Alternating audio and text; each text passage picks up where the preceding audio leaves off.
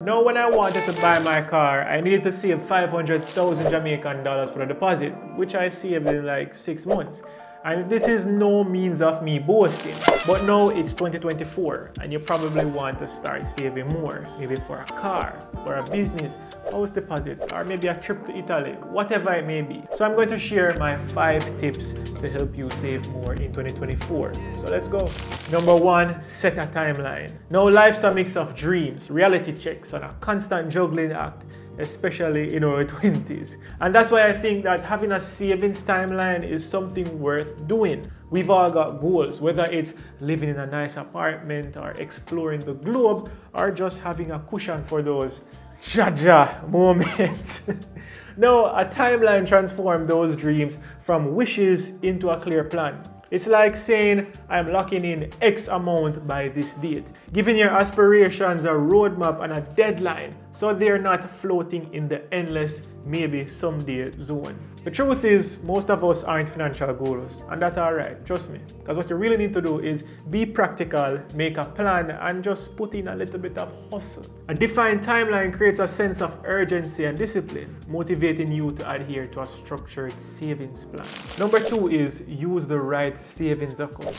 Now, when I was on my car deposit saving goal, I would do anything to get an extra dollar on my cash. So if that was putting it in a bond or in some stocks that pay dividends or even a partner, then sign me up because I needed that extra money. The thing with those options though, while they are great, it wasn't liquid. Meaning if I did stocks, there is no guarantee that when I am ready to sell, I would get a buyer. And also, if stock prices go down, then what happened? With bonds now, they generally have a lockup period, so I can't get access to that initial money.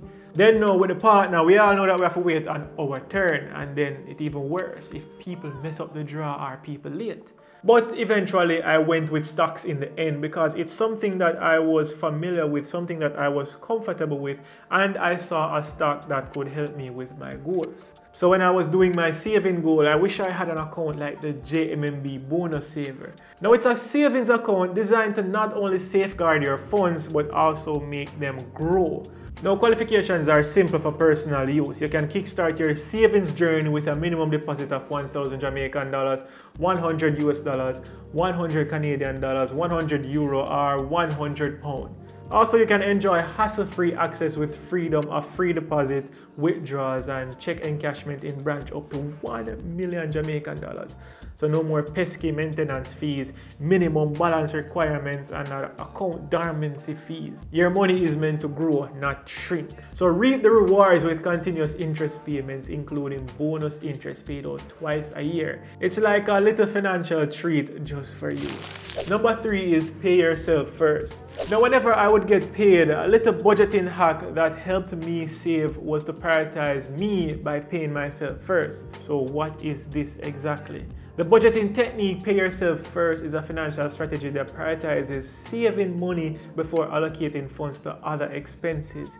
Instead of saving whatever is left after paying bills and covering other expenditures, this approach involves setting aside a portion of your income for savings as a top priority. And here's how it works. So you're going to define a saving goal. You're going to determine a specific percentage or amount of your income that you want to save regularly. Second is you're going to automate the savings. So you're going to set up an automatic transfer or deduction from your income to your savings account as soon as you receive your paycheck. So this ensures that your savings are consistently funded before you have a chance to spend the money elsewhere. And third, you budget with the remaining amount. So after paying yourself first, you use the remaining income to cover your living expenses like bills and other financial obligations. Now this helped me a lot because it placed my goal as an emphasis, because what's the point of working so hard only for everybody to get your money before you? Now my 4th money saving tip is plan your days months in advance. Now to actually save money, I had to know where my cash would go each month. Basically trying to reduce as much surprises as possible in the upcoming month. If an expense is accounted for, then boom, no stress for me or anything to derail my car saving goals. Now, some people may call this budgeting, but I found out that the word budgeting is a turn-off word for most people. So instead of budgeting, I want you to use the phrase action plan. Now, it injects intentionality into your financial habits, providing a clear roadmap for allocating funds. Now, this foresight will prevent impulsive spending and ensuring your money aligns with your priorities. So by knowing where each dollar goes, you cultivate disciplined spending, creating room for consistent savings contributions. Moreover, a monthly plan allows you to identify potential pitfalls and make necessary adjustments and stay on course toward your financial objectives. It transforms savings from a vague aspiration into a concrete plan, turning each month into a step forward on your journey to financial success.